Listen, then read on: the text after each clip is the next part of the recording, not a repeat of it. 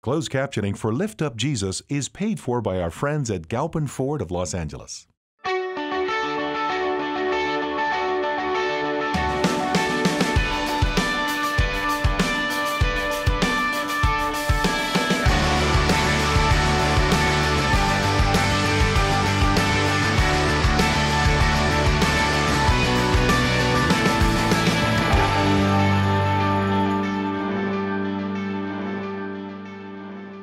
Hey, it's Pastor Dudley again. This is our fourth and final message in our series called The Four Pillars. We're looking at four foundational truths to why we exist. Why does this ministry exist? Pillar number one, if you remember, was to lift up Jesus. That's the very name of this program.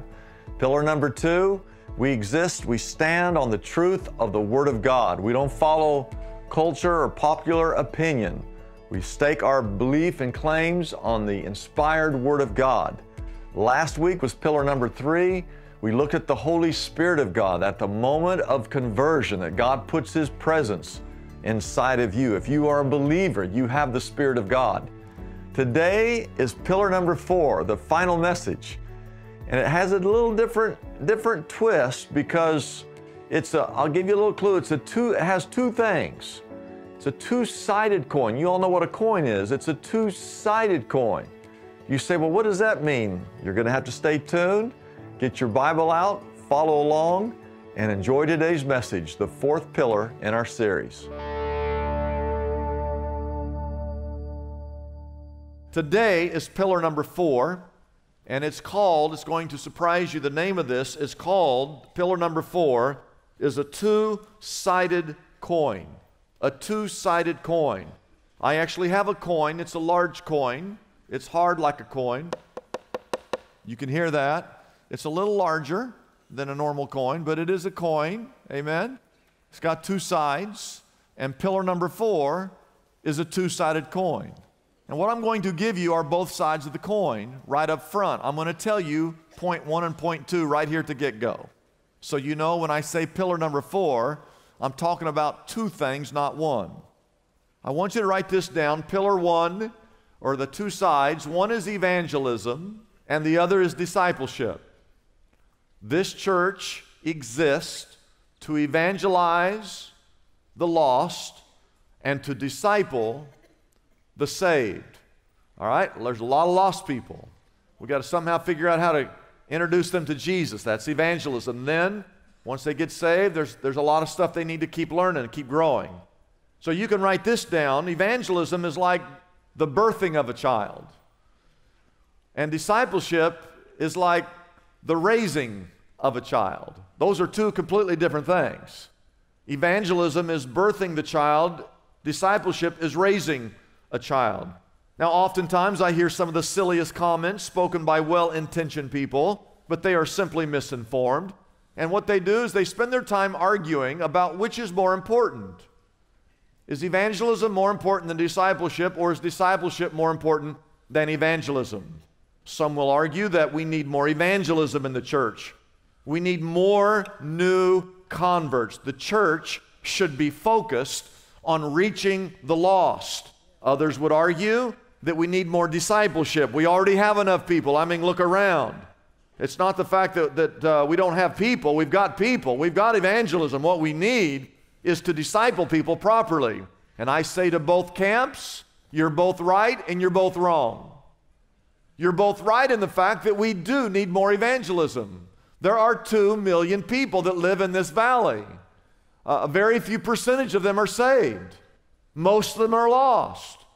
Should we ever get to a point where we think, well, there is enough of us saved, we don't need to reach anybody else? No. We should have evangelism, amen. And then every single person that gets saved, every single person in the church, they need to be discipled. And so you're both right. We need evangelism, we need discipleship, but you're both wrong if you think that it's either or. It's both. Let me make this crystal clear.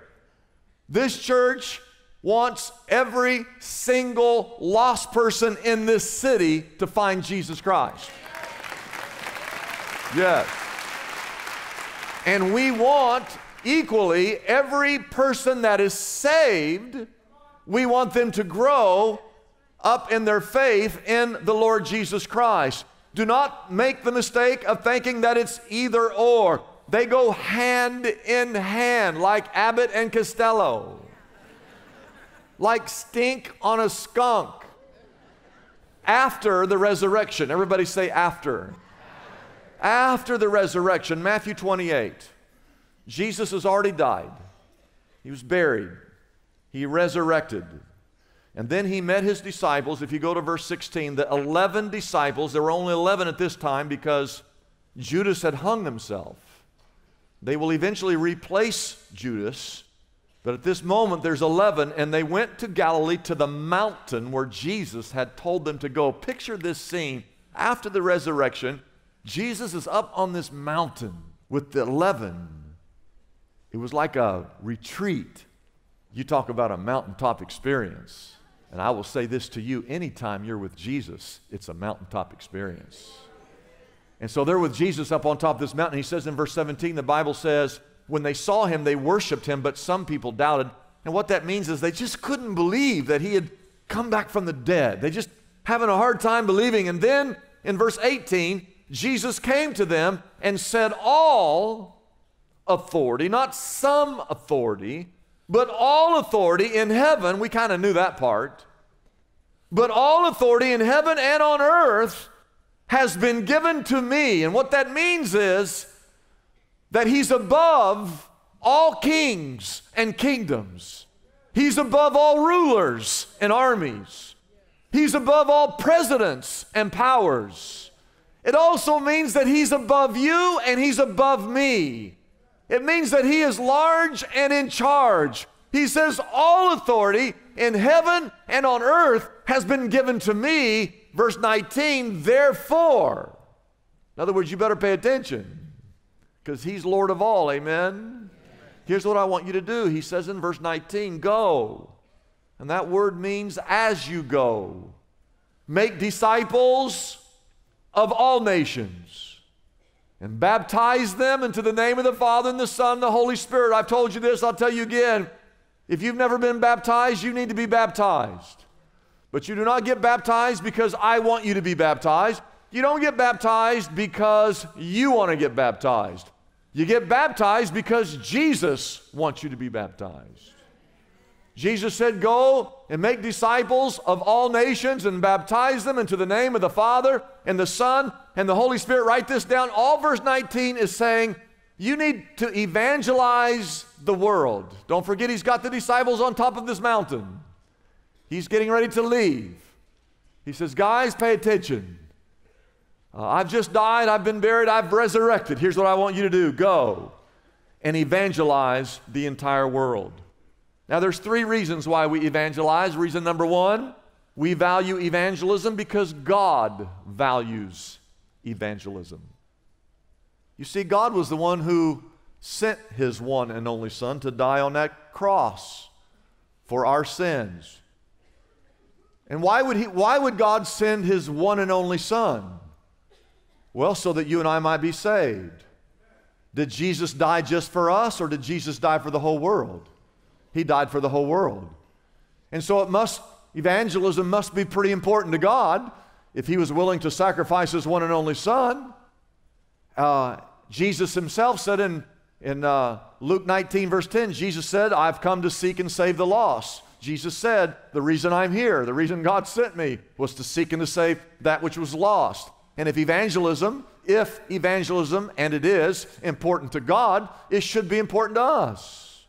The second reason why we value evangelism is because we ourselves have been evangelized.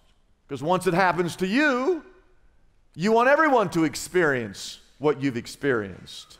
Amen? Now here's a hypothetical situation. It's kind of silly, but let's suppose you wake up tomorrow morning and your foot begins to swell and it hurts and you can hardly walk. And all of a sudden your mouth begins to droop and fall. And you go see a doctor. The doctor looks at you and he goes, oh my. And you go, what? And he says, I know what you have. We haven't seen this in 100 years in this country. Well, what is it? He goes, you have Texas hoof and mouth disease. He goes, what? He goes, yeah, it hadn't happened in 100 years. You've got Texas hoof and mouth disease, and the doctor says to you, you're not going to believe this, but there is no known cure. You're going to die. And you leave the doctor's office that day, you are depressed because you think you're going to die because you got Texas hoof and mouth disease. The next day at work, you're kind of walking in, you're all depressed, you're discouraged. And your best friend says, man, what's wrong with you? And then he says, you're not going to believe it. I went to see the doctor about my problem. He says I got Texas hoof and mouth disease. He says there's no known cure. He says I'm going to die. And your friend says this to you. He goes, you know what? I remember my great-grandmother talking about Texas hoof and mouth disease. She's almost 100 herself. And I think she had a recipe that would cure that. And you would say, well, where does your grandma? Is she still where she lived? And he would tell you, well, let's go find your great-grandma. So you would go find great-grandma, and as soon as you walk in that house, great-grandma looks at you and goes, I know what's wrong with you. You got Texas hoof and mouth disease. I haven't seen that in 100 years. You would say, well, your great-grandson says that you have a cure. She goes, you know, I do believe I do. And if I can find that recipe, she goes and she looks and she finds this recipe. She takes these roots from this particular tree and some herbs, and she mixes this concoction all together, and she goes, if you'll drink this, it'll cure you. And he drinks it. It's the worst tasting stuff, but he drinks it, and as soon as he drinks it, his foot begins to go down. It doesn't hurt. His mouth goes back up. He's out. He's cured. He's cured. Great-grandmama gave him the solution, right? And what would you do? Well, you would leave there hopping and skipping and whistling and cheering. Why? Because you've been cured of Texas hoof and mouth disease. Now, what happens if the following week you're walking down and a friend of yours coming and his foot's all swollen and he's doing this and he's walking towards you? What would you do? You'd say, man, what's wrong with you? And he says to you, he goes, you're not going to believe this. I went to the doctor. I've got this thing that's haven't been seen in 100 years. It's called Texas hoof and mouth disease. And the worst part is the doctor says I'm going to die. What are you going to say at that moment? Are you going to say, man, I'm really sorry to hear that? I do want you to know, brother, I'll be praying for you because I know this is a tough time for you. Is there anything you want me to say at your funeral? I mean, because I'll be there. I'm going to be there on the front row. Are you going to say that, or are you going to say, you got what? I got Texas. Oh, I know a lady. She's still alive. She's got this recipe. Come with me. I had the same thing that happened to me. She cured me. She could cure you. Are you going to act like that, or are you just going to say, brother, I'll be praying for you? You see, in the exact same way, every single person, if you're saved, you were once lost, and now you've been found. You were once blind, but now you can see. And all around us, all over the city, are people who are lost, and they're going to die, and there is no cure for their sin except one thing, Jesus Christ. And you've experienced Jesus Christ. Don't you see we value evangelism because we ourselves have experienced evangelism. If you've ever experienced grace, if you've ever experienced forgiveness, if you've ever experienced salvation, you can't help yourself. You want the whole world to experience what you've experienced. But there's a third reason why we value evangelism, and that is because we value people. If you have any love for people, if you have any love of any kind for anybody, you'll want them to be saved because you don't want them to go to hell. Someone said this once, and I don't even know who said it. They said, best friends don't let best friends go to hell. That's why we value evangelism, because we love people. We value people. Then we come to verse 20. Verse 19 is evangelism. But look what verse 20 says, and. Everybody say the word and. So go make disciples of all nations, baptizing them in the name of the Father, the Son, and the Holy Spirit. And, verse 20, after you baptize them, teach them to obey everything I have ever commanded you. And surely I will be with you always to the very end of the age. And what he's saying is this: when someone is baptized, that is not the end. That is only the beginning. After someone is baptized, they need to be taught. They need to be mentored. They need to be discipled. They've got to learn to obey everything that Jesus ever taught. That's discipleship. Verse 19 is evangelism. Verse 20 is discipleship. It's a two-headed coin. Now write this down. Discipleship means it's that process of maturing someone in their faith. You should be maturing in your faith. There are several passages in the Bible. 1 Corinthians chapter 3, verse 1, Hebrews 5, verse 13, 1 Peter 2:2, that all talks about if you're not growing in your faith, you're just a baby. You're a baby in Christ. You hear that baby crying right there? That's just a baby. And it's okay to be a baby when you're supposed to be a baby. But when you've been a Christian for 4, 5, 6, 7, 8 years and you're still acting like a baby, something's wrong. So verse 19 is evangelism. Verse 20 is discipleship. Jesus said to teach them everything that I have ever commanded you. Stay with me. They're up on this mountain. It's a mountaintop experience. Jesus is getting ready to leave. And what he's saying in verse 19 and 20 is, guys, listen, you got to get down off the mountain and get down amongst the people. And when you get down off this mountain and you rub shoulders with people, go wherever you go and make disciples of all nations and baptize them in the name of the Father and the Son and the Holy Spirit. And then after they're baptized, you continue to teach them to obey everything that I have ever commanded you. That's discipleship. That's the two sides of a coin. Write this down, number 3. All of that, pillar number 4, is simply making Christ followers. Evangelism and discipleship is all about the process of seeing people become followers of Jesus Christ. And you have to hear me out on this. Every single person in this room has been given that task. It's not just the preacher's job to do that. Okay? It's all of our jobs. God has placed you in the schools that you attend. He's placed you in the neighborhoods that you live. He's placed you in the corporations where you work. He's placed you in the school, on the club, the team that you're on. He's got you there so that you can help lead people to Christ and then disciple them in Christ. When you go by and you see those 12 pillars of fire, as you go from the west to the east, you will see the names of the 12 tribes of Israel. And when you go from the east to the west, you will see the names of the 12 disciples that were up on that mountaintop with Jesus.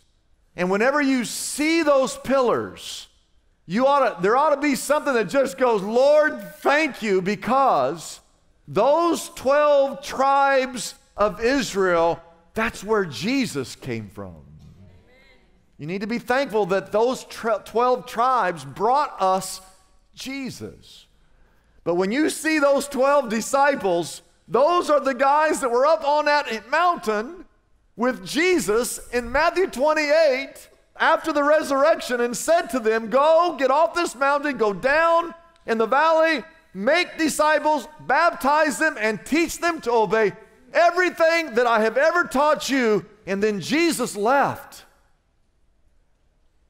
And those 11 disciples came down off that mountain and they led people to Christ and discipled people who led people to Christ, who led people to Christ, who discipled. And that process has gone on for 2,000 years. My point being, you wouldn't be saved if those 11 guys had dropped the ball. We're saved because they followed verse 19 and verse 20 after Jesus left. And so in your heart, there should be a sense of gratitude for what those 12 disciples did. Now, as we prepare to close, write these last few things down, all right? Here's what I need you to do. First of all, you need to start praying every single day for 5 people. Just get you a piece of paper, write 5 names of people that you start to pray for. Now, what that's going to do is 2 things. Number 1, it's going to give you a conscious awareness of their spiritual condition, but more importantly, the Holy Spirit of God, you're asking God's Spirit to go work in their life. Number 2, at some point, you need to tell them that you've been praying for them. Now, don't do it the first day or the second day. But after about 5 months, 3 months, 4 months, you go to this brother, this sister, and you go, hey, man, can I tell you something? What? I just want you to know for the last 5 months, every single morning at 7 o'clock, I've gotten down on my knees. I just want you to know, I know you're going to think this is strange, but I just want you to know that I've been praying for you every single day. Well, why are you doing that? I just love you and care about you and want you to know the Savior that saved me. And that person is going to, when you tell someone you've been praying for them every day, what do you think that does to them inside? They're going to go, you must really care about me. I do. I've been praying for you for 5 months, and you know what? I'm going to keep praying for you. I'm going to keep praying for you. Now, we have 10,000 people in this church. If every one of us prayed for 5 people, that means that every day this church could be praying for 50,000 people by name. By name. Can you imagine that? Don't you see God begin to work in their lives and in the life of this church? Number 3, now this is important. You need to model Jesus in everything you do. I got a guy in the church, he's a friend of mine, he owns a tattoo store. And I go in to see him just to stop in and say hello. So if you see me walking in and out of a tattoo store, I'm not getting a tattoo. I'm going in there to see my buddy. And this week I went into his shop and he was asleep on the couch. Had the hat pulled down and he was snoring. There's stuff going all through the store. And I went in and I took a picture of him and me. He doesn't even know. I took a picture of him and me, a little selfie, because my arms are really long. Took a selfie. And then I sent him this note. I sent him the picture. I said, hey, he's sleeping. I said, it looks like you were listening to one of my sermons. And he said this to me. He goes, no, I was listening to one of Rick Warren's sermons. I said, well, that makes a lot of sense. No.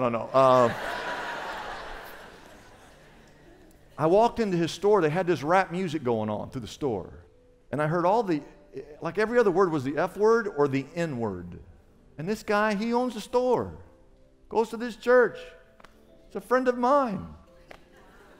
I said, man, I walked in that store. I didn't hear Rick Warren. All I heard was the F word and the N word.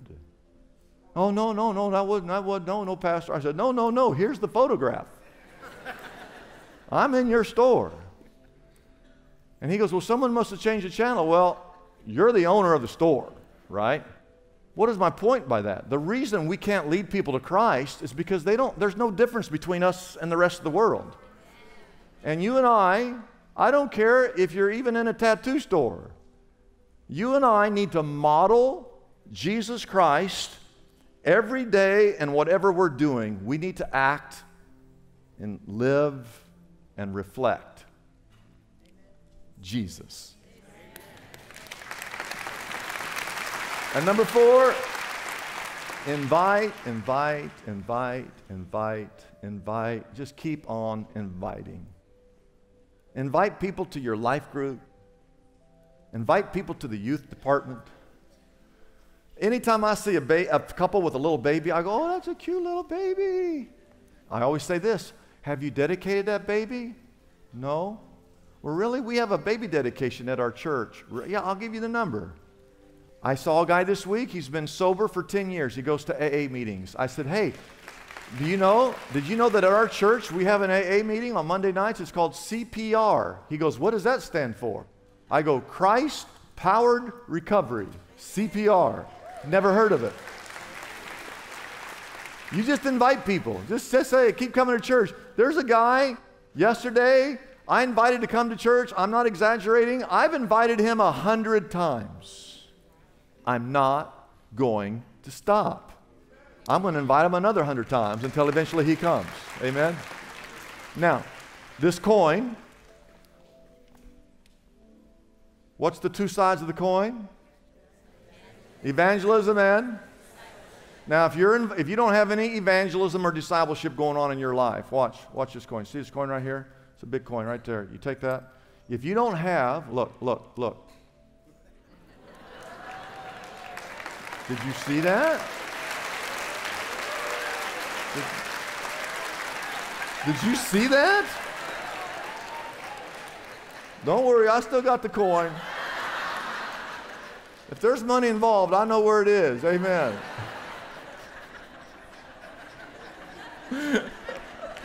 Oh, I know where the money is. All right, so I'll do this again. Where if you have the coin right there, you just take it right there. Look. It's gone. But if you don't have evangelism or discipleship, you got nothing. There's a third side to a coin. I don't know if your coins actually have three sides. There's this side, but there's what's called the edge. You know what the edge represents to me? Effort. Evangelism, discipleship, and effort. All it takes is a little effort. Every single person you meet, every person you see, try your best, pray, seek God, ask for the right words, model Jesus Christ, and just don't give up effort, work. You got to get off the mountaintop. This is the mountaintop experience. You got to get off the mountain, roll up your sleeves and get to work and try to lead people to Christ each and every day. And then help them to grow and mature in faith. That's worth a lot right there. Oh, I want to thank you for tuning in today. I just love preaching the Word of God and to think about these four foundational pillars. One, to lift up Jesus, which is the name of our program. Two, we exist to stand and preach and teach the Word of God in an uncompromising manner. Three, we believe that anything that happens is the Spirit of God working in your heart and in my heart. And then today's message, the fourth pillar, is the two-sided coin. We exist to do evangelism and to do discipleship. Jesus called us to take the gospel and to go into all the world and preach the good news. There's a lot of stuff going on today about fake news. I care about the good news of Jesus Christ. I want to thank you for watching. Thank you for participating. If you want a copy of this message or any of this series, you can always log on to our website. We just want you to know that we love you. We'd love to have you call us on the number beneath on the screen and just let us know what you're thinking. Let us know if this series, this program means anything to you. If you have a prayer request, give us a call. If you'd like to support, we'd love to have you be a partner, but thank you again for tuning in, and we will see you next week. And remember, whatever you're doing, don't forget to always lift up Jesus.